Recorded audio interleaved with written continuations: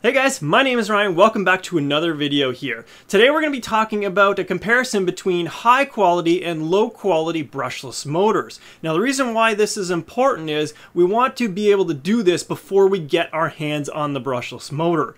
Now, the ideal situation in order to determine the difference between high and low quality brushless motors would be able to bring those brushless motors in, go ahead, throw them into our application, and then run them. We want to be testing for performance, power output, and heat. We want to be able to optimize these three parameters. If you're looking for specifically efficiency, which is what this video is about, you want to make sure that you have the lowest amount of heat for the highest amount of power output, getting the highest speed if you're using speed as a means of measuring performance. This is exactly what I use. Now, the one thing that we have to say here is that a lot of people don't have the luxury of going ahead and buying a bunch of different motors, having the time to spend and test each one of these motors, and then once you're done, you have the motor that you've selected as the one you're going to use in your application. However, the other motors that you've tested now sit in a box and don't get used. That's not a very cost-effective way for selecting a brushless motor. That's where we're going to dive deeper into the details within this video to understand how we can make a better, more informed decision up front using only what we see in terms of the specification. Before we dive into the video here, I want to make a quick announcement. For those that frequent the radiocontrolinfo.com website, you may have noticed that there is a shopping cart somewhere on the right-hand side in the middle of the page.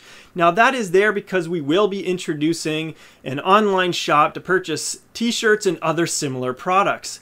When we do launch the shop officially, we will make a video sometime within the next few weeks, and on that video we will have a discount code, and that discount code will be active for a short period of time. Don't forget to hit that subscribe button so that you don't miss the opportunity of catching that discount code in that future video. Now let's get back to what we were talking about and go through some specifications. We're going to compare three brushless motors. We're going to have brushless motor A, brushless motor B, and C.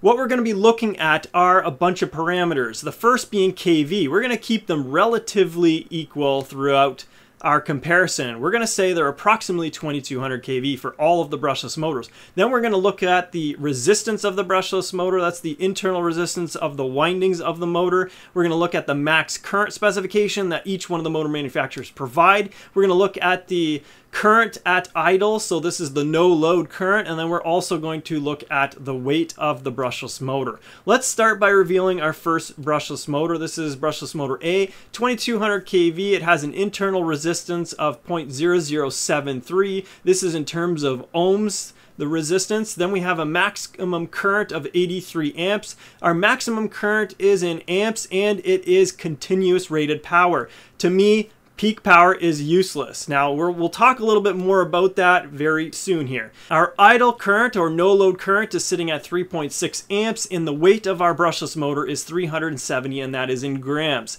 Now let's look at brushless motor B. This also has the 2200 kV. It has an internal resistance of 0.0066 ohms. We're looking at a maximum current here of 90 amps with a idle current of 2.7 amps, and then our weight is at 320 grams. Now for motor C, this one also 2200 kV with a RM value of 0.0060, and then our maximum current is 72 amps, and then we have an idle current of 2.5 amps with a motor weight of 340 grams. So that is the specifications for all three motors. Now what do we know about these motors? What kind of conclusions can we make out of looking at the specifications? Well, let's first look at our first specification, which is going to be the comparison of our internal resistance. This is probably one of the most important values that I always look at in order to compare the brushless motors,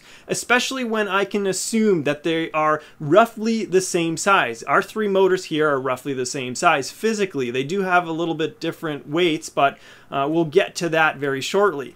Our resistance for motor A sitting at 0.0073 versus our motor B at 6.6 and C at 6.0, you could tell that there is a higher resistance in motor A. That value is a little bit higher. Now, winding resistance is the resistance within the motor, and if you are trying to pass current through it, you want to have the lowest amount of resistance. You don't want anything opposing the power that you're trying to push through that motor. So ideally, you're looking for a motor with the lowest amount of internal resistance, especially when the kV and the physical size of the motor is the same. And this is where it is in our case.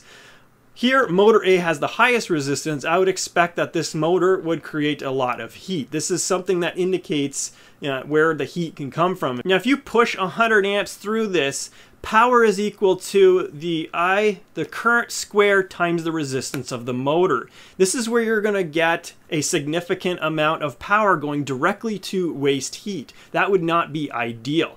Let's look at our maximum current. This is what the motor manufacturer is saying that this motor can deliver, 83 amps. Now, the critical thing about the maximum current of the motor at 83 amps versus 90 versus the 72, you can see how they're all over the place. You have 183, one at 91 at 72. The critical thing is motor manufacturers, if I go and produce my own, I can put down any number I want. In fact, I could do that for any of these numbers, so it makes it very difficult to understand if these numbers are actually accurate or not. However, in the maximum current area, this is where this probably applies the most. It's very easy for someone to go and put different numbers here. Why? Because it depends on so many different things. It depends on the ambient temperature that this motor was running within. It depends on the airflow surrounding the motor. It depends on a bunch of different parameters that you cannot control across all the different motor manufacturers. So you have to take it with a grain of salt when you see that 83 amps continuous rating. It may not actually be 83 amps that you can get out of that motor continuously.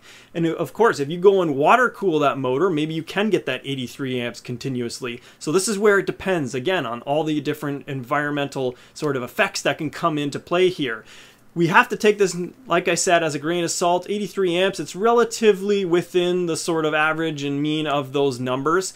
Let's look at our idle current, 3.6 amps. It represents the highest amount of current for no load on the brushless motor. This suggests to us that if you don't have a load or you have a relatively small load and you're operating that brushless motor, a lot of the power there is going directly to waste heat.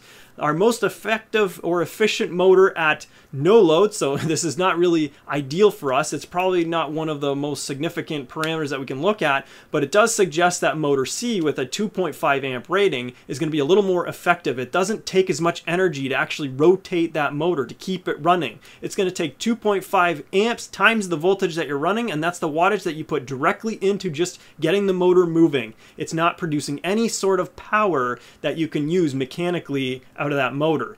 That is where you see motor C winning again. So right now motor C is winning on the resistance. It's also winning on the idle current there. Now if you look at the weight, this is all in terms of grams, 370 grams versus 320 versus 340 grams.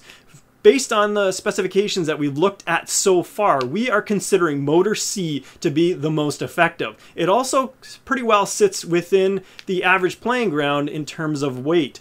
When we look at the mass or weight of this motor, we're trying to just make sure that the motor is not a much larger in physical size than the others. If it was much larger, we would expect a very good result out of it. But because it is sitting at 340 grams, it's relatively within the playing field of the other motors. Therefore, it is on par, and I don't have a conclusion other than that to draw from this example. Like I said, the motors are all relatively the same diameter and length. There's not much difference. We're talking within a few millimeters between each one another. It does show us here that motor C is the best motor in terms of efficiency. It has the potential to be as efficient as we could expect with these numbers. Now, this is only provided, like I said, if these motor numbers are accurate. Now, one thing I do have to suggest, I have owned motor C personally, and I know that the 72 amps maximum continuous current is very conservative. I've been well over 100 amps continuous throughout the entire run of a brushless boat, you know, with very, very minimal water cooling. So I know that that 72 amps is very conservative. I have been well over the 100 amps, probably somewhere closer to 120 amps continuous using that that motor. So that's something to also consider, that some motor manufacturers derate theirs, while a lot of the weaker and lower quality motors, you'll see that the motors are typically overrated. That's what, at least in my experience, I've found. That pretty well sums up for this video what we're trying to cover. Please like the video if you do. Don't forget to hit that subscribe button. Also remember about the discount code that we will be posting sometime when that shop is ready online. It'll be somewhere in the video. Thanks again for watching. See you in the next one.